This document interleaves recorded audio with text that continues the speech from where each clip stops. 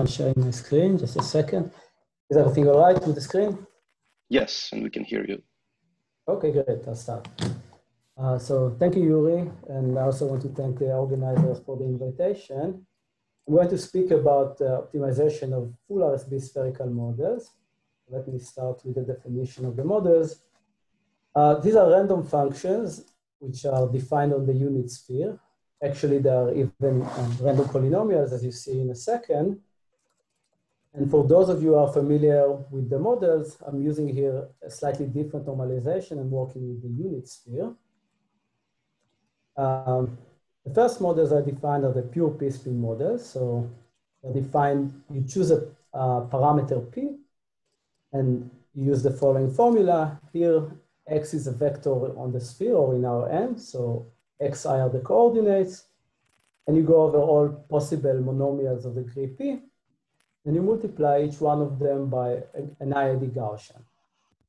Okay, so in some sense, this is the most natural way to define a homogeneous random polynomial.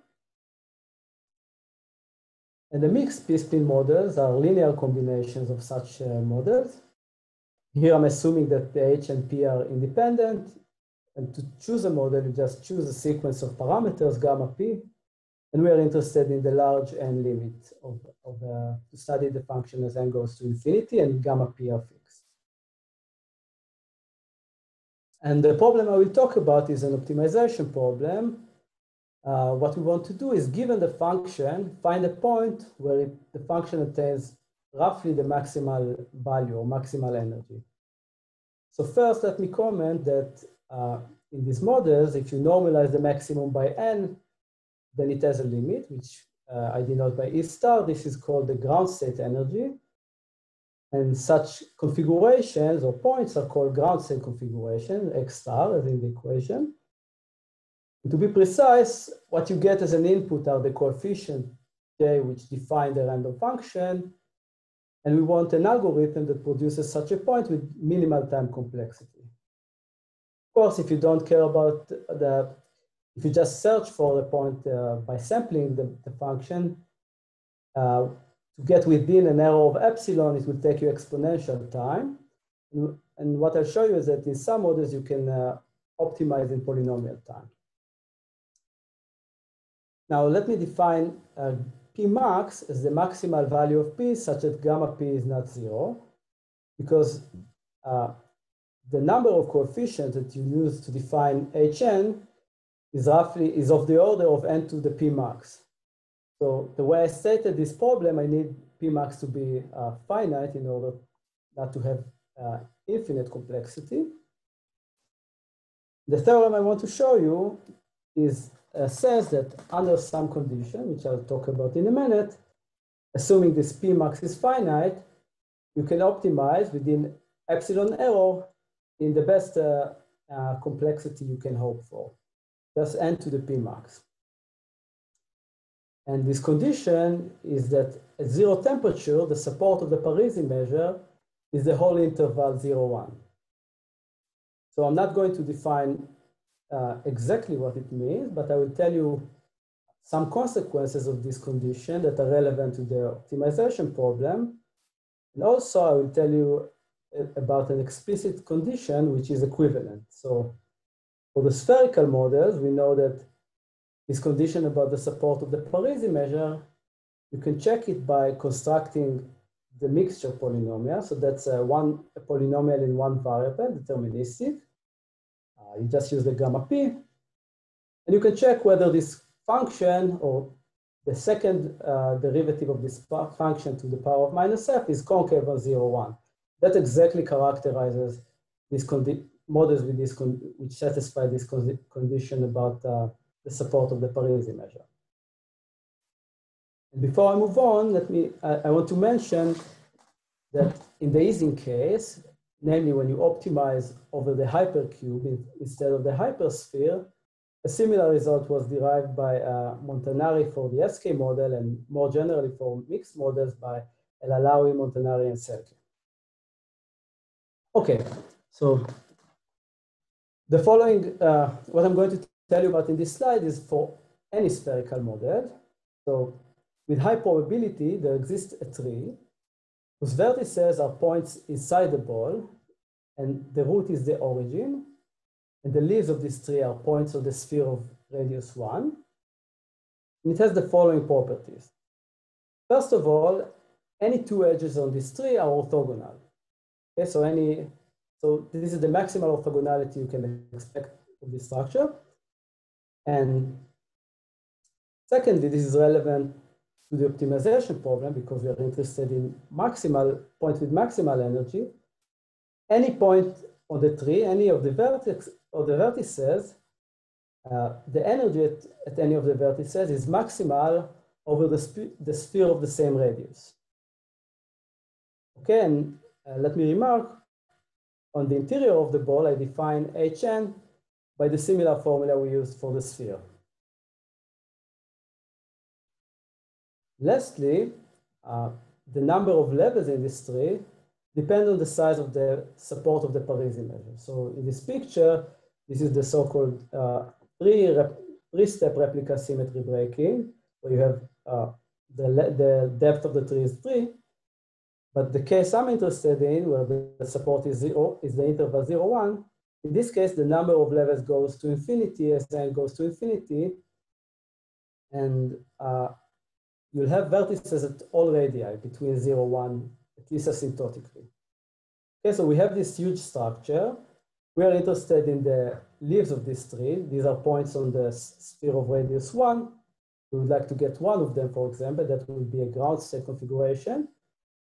And of course, we cannot pick a point from the tree, but what I want to explain is how you can use this structure, which you can hope to follow from the origin to the boundary to design an algorithm that optimizes the function.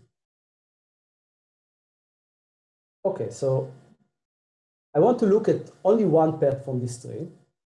So I'll denote it by xq, and q is the time parameter, and everything is parameterized so that at time q, the point has radius square root of q, and I linearly interpolate between the points because the tree is discrete. And this path will have two properties inherited from the tree.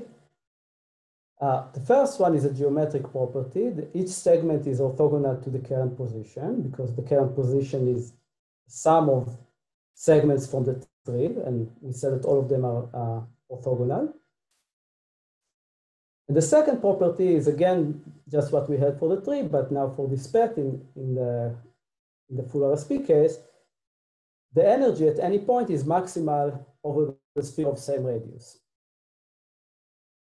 And now what I want to do is just think of how I can construct such a path with these two properties by myself without having any access to the ultrametric tree. So all the information I take is that there exists such a path, and I take it as only an inspiration for the algorithm. I don't need to use anything for the proof, for the proofs from the tree. Okay, so the geometric property we can just impose by building this path by concatenating many small intervals which are always orthogonal to the current position. Okay, so vi are just direction which I will have to choose, and xi will be just the sum of the vi's up to this point normalized correctly. Now, what is left to do is to choose the direction so that we maximize the energy at each step. And if you think about it, maybe the first guess is to use a gradient, but assuming that everything went well up to the ith step, that would mean that the energy at the point we have reached is maximal. Therefore, the gradient should be roughly 0. And so there is no point of using the gradient for this. And what you can do as the second best guess is to use the Hessian. Yes, I'm going to look at the Hessian on the orthogonal plane to the point where I'm at after I steps. And you can choose any direction, essentially any direction which is in the span of the large, of the eigenvectors corresponding to the largest eigenvalues. Okay? And actually, this algorithm works. This algorithm will lead you to a point with the right energy. So let me describe the algorithm precisely. You just pick some large number k, which would be the number of steps we take from the origin to the sphere of radius 1, and some small number delta, which would be some arrow. The initialization is not very important. You can choose any point you want with radius 1 over square root k. And then at each step, I'm going to do the following. I will choose a direction v, so it has length 1, and it's orthogonal to the current position. I also want to require that the projection onto the gradient is going to be positive. This is just, I'm going to use a Taylor expansion, so that condition only means that the gradient will not ruin anything. And note also that if I have a direction v which does not satisfy this inequality, I can just flip it. I can take minus v and get this property. The important thing is that you're going to choose v so that the second order term in a Taylor approximation will be the maximal you can get up to an error of delta. This is the same delta that we start with. And all you're going to do is update the step. You're going to take a small step in this direction. You continue, you start from the origin and continue until you reach the sphere of radius 1. What you can guarantee is that for the models for which the support of the Parisi measure is 0, 1, is the interval 0, 1, you get the following lower bound on the energy. It's the maximal energy you can get up to an error of epsilon, and this epsilon can be as small as you wish, provided that k is large enough and delta is small enough. And as for time complexity, each iteration, each run of this algorithm takes essentially n to the degree of nu, the mixture. And we have constant that depends on delta, and we need to multiply this by k. So that will be the constant that appeared in the original theorem.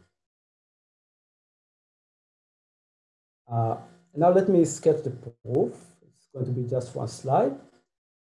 So we have this path that we construct, and we choose the directions according to the Hessian.